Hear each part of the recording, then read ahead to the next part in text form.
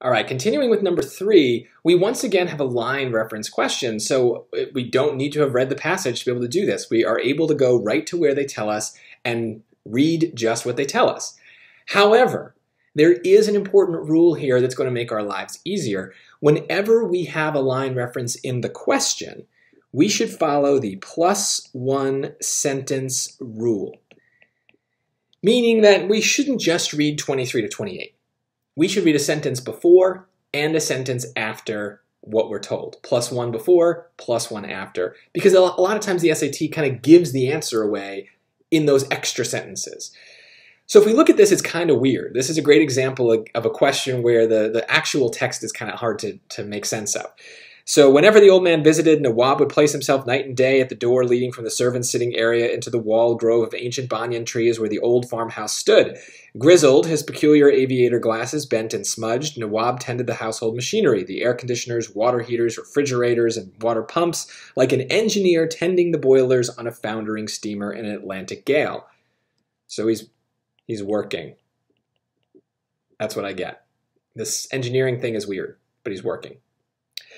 By this superhuman effort, he almost managed to maintain K.K. Haruni in the same mechanical cocoon, cooled and bathed, and lighted and fed, that the landowner enjoyed in Lahore.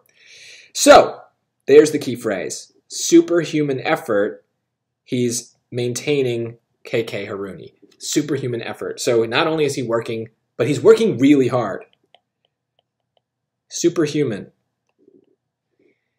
Now let's look at the answer choices and see what matches with what we read.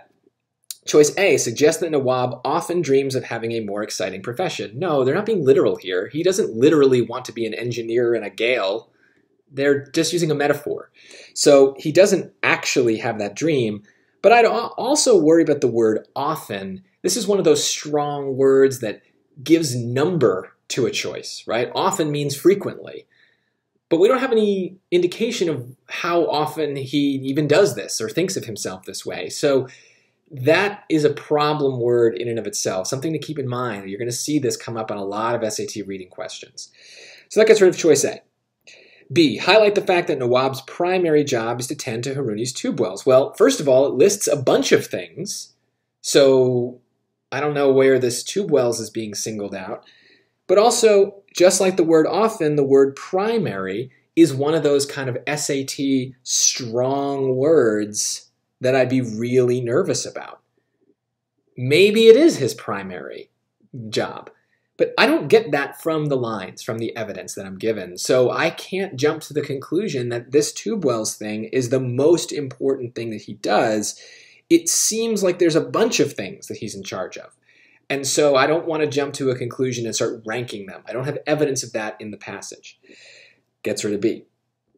C, reinforce the idea that Nawab has had many different occupations in his life. Well, this isn't about his past. Certainly not. This is about what he's doing right now. And the other piece of this is those aren't different occupations. Those are the same occupation. He's working for this guy, Haruni, or however you pronounce his name.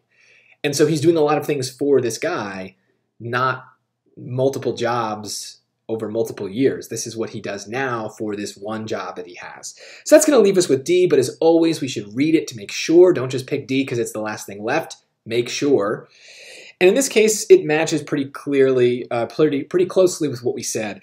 Emphasize how demanding Nawab's work for Haruni is. So yeah, he's working as a superhuman to keep this guy Haruni comfortable. And so it's really demanding. We see this big list of things that he's doing. We get the fact that it's an intense effort that he's putting in. There's a lot of matches with what we're reading.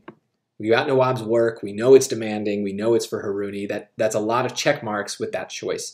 So this is a good example where the +1 sentence rule gives us a little extra that really confirms the choice that we may have picked anyway, but now we're really certain of. So always read +1 sentence before and after a line reference that they give you in the question.